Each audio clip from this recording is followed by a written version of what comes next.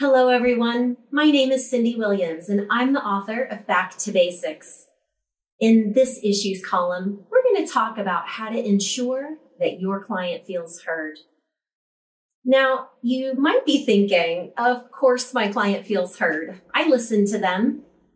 But I can tell you, after years, and I mean years of working with clients, I've had many report to me that one of the primary reasons that they leave their current therapist to find a new therapist is because they did not feel heard. Now, I usually find out about this during the client health history intake interview. Many are really surprised that I spend as much time as I do asking them questions and getting to know them. And it's not even just about getting to know what their needs are in their bodies and for the massage session, but also really getting to know them as people, getting to know what their lives are like and what their stressors are.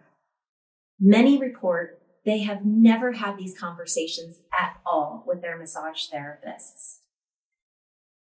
So with that said, there are many times, even outside of the client intake interview, from the time that they schedule with you throughout the professional relationship, where you have opportunity to really deeply listen, to understand them, to get to know their needs, to reflect back to them what you hear them saying, and then to use that information to tailor the session and your communications with them.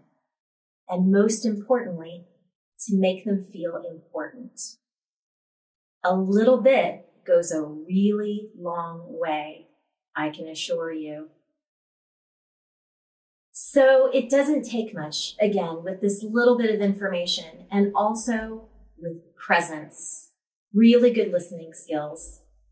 So I'm just going to scratch the surface in this column, and I invite you to use these tips to develop even more solid relationships with your clients. Enjoy reading. Thanks so much.